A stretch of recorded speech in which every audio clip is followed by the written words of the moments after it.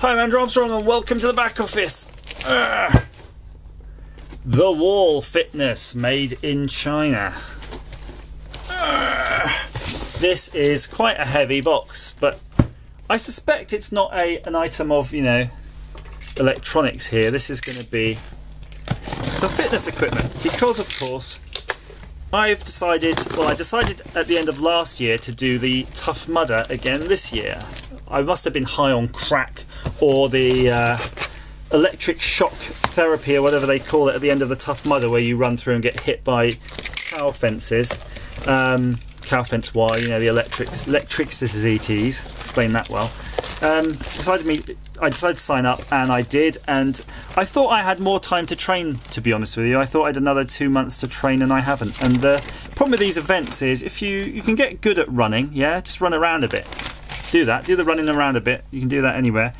But getting good at swinging and supporting your weight and doing monkey bars, that's really hard. It's really hard unless you're willing to go hang out in the kiddies' playground, which hopefully none of you want to do unless you're kids or have kids. But it's a bit weird as an adult to just go to the kiddies' playground. Yeah, I know what you're saying. You're saying, well, why don't you take your kids to the kiddies' playground, Andrew, and just be a parent for a change? Yeah, I could. You got me there. I'll raise my hands. I could do that. But I decided I'm not going to do that though. I'm going to go and buy a piece of fitness equipment that I'm going to try to hang on the wall somewhere in the back office that'll allow me to try to do a pull-up. I know you can buy them for your door, but I don't really want to knacker any of my doors because I had them as a kid. You have to screw them into the wooden frame and all that stuff. Blah, blah, blah. I just don't. I'm not having it. So this thing though, apparently you bolt it to a suitable wall using this rather heavy looking plate. I mean, that's looking good. I mean, for the money, just over a tenner. I mean, I don't think I'm going to break it, but I'm just trying to see how does the actual bars all connect. So it's got this really weird bubble wrap. Yeah, the super high texture density bubble wrap. Let's have a look here. Oh, how did that happen? Get off. So it's supposed to look like that when you're done, which is 2 sticky out bars, and then the top bar is kind of just sitting on the top. Oh, okay. So obviously you've got to make sure you measure out reasonably accurate, so you can have to sort of span this thing.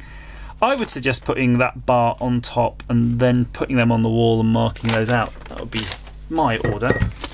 So I'm just not going to bother unwrapping these. Just going to try to shove the other end in the other end. I think pretty simple solution. How do they make things like this though for, you know, no money at all? I think we must be outsourcing all of our poverty abroad. Some poor little kid's made this out. He's banged it out with a hammer. But that works. A couple of screws in. I mean, if this doesn't work, frankly, I mean, look at the welds on this. It's not going anywhere. If you've broken this, yeah, and you've pulled out these fittings, which might not be the best sort of wall anchor type things, but they look pretty bloody good because look, I'll just show you how these work if you've not experienced these before. You know, you can get better ones, get a screw fix if you want, but as you tighten this nut, yeah, you're cranking on this nut, this chamfered bolt head pulls in and just pulls out these metal tabs. Big style. So if you're putting it into brick, I mean, don't put it into an air brick or you know, one of those light concrete blocks. You want to put it in something reasonable. That's not going anywhere. So if you've made this, assembled it, put it up properly, and you've still managed to sort of break it, I don't think your main problem is going to be fitness. I think your problem might be weight management. So yeah, think about that. Think about that as one someone who's weight management challenge to another. If you're ripping pull-up bars out of the wall, yeah, get on the diet as well. I'm not saying don't do the pull-ups because they're bloody good and they're bloody difficult to do, and they're probably going to be harder to do while you're heavier, so maybe you'll get the most benefit. But yeah, just bear that in mind. So I can't believe I've just started assembling. I've got no intention of fitting this right now. I really don't, but it's like an addict. It's like if you buy an Airfix kit, can you just leave an Airfix kit in the box? No. You've got to get in there. Look at that. That's not going nowhere. Nobody touched nothing. So while I'm just doing this, you know, seeing as I said I wouldn't, but I am, just sort of talk about, did you ever, you heard the news about that chap from Aliens and Terminator dying? I can't remember his name now. I feel really bad that I can't, but that's more of a sign of my age, not a sign of his forgetfulness. He played Hudson in Aliens. He was in a Terminator movie, I'm sure. I don't think he was in The Abyss, because that was the other guy, Michael something, who's in all the other things. But yeah, it's real sad. I found it real sad that, like, one of my childhood heroes had expired, and I didn't really... It's weird. I wanted to know why. Oh, cool, look, it even has the tool. I mean, that's pretty good value. I wanted to know why, but then I thought, do I really want to know? I think it's just some things best left, you know, private. Remember them as they were. Game over, man! Game over! And also, I remember now, he was in Predator 2, I think, because everything was his specialty. That's my specialty! Ah, one more, come on. This is the most awkward thing, by the way, to do on a bench, because I've got this other really heavy end now just flapping around, but I think I can do it. I think I could do it. So yeah, special prizes for anybody who can tell me his name in Predator 2. And just to sort of be clear, he wasn't the Danny Glover character, he was someone else.